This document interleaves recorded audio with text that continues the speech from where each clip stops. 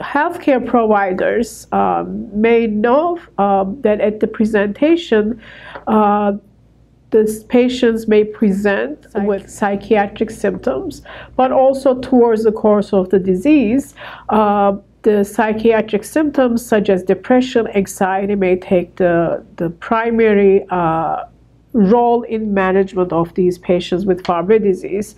So there were multiple groups that look into the psychiatric comorbidities in patients with Fabry disease. So the UK group, Forshaw and Hume, look at this neuropsychological parameters in 147 males with Fabry disease and 183 females.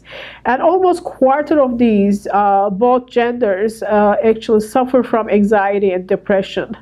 And all patients report mood fluctuations prior their actual diagnosis with Fabry disease.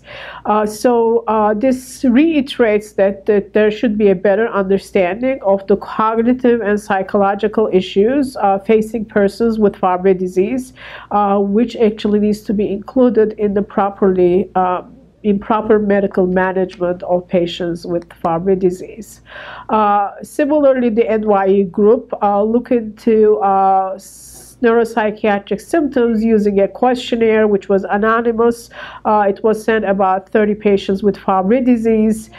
So this actually, among almost half of them had classic Fabry disease, and 60% was about female, and more than half of them were treated for over 5 years. So these patients who not only have the disease burden, but also they have the burden of with following multiple medical specialties, arranging for their treatment, so on and so forth. So among the symptoms reported by the self-reported patients, the most important one was pain. About almost all of the patients, almost 97%, reported actually pain was the most debilitating factor in Fabry disease.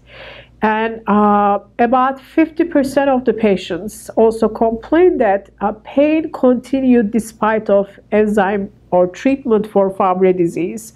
And this may be another frustrating factor, and that may actually incorporate to the anxiety, depression, and a sense of hopelessness in a patient with Fabry disease despite getting treated, and for the most obvious symptom, the symptoms still persisting.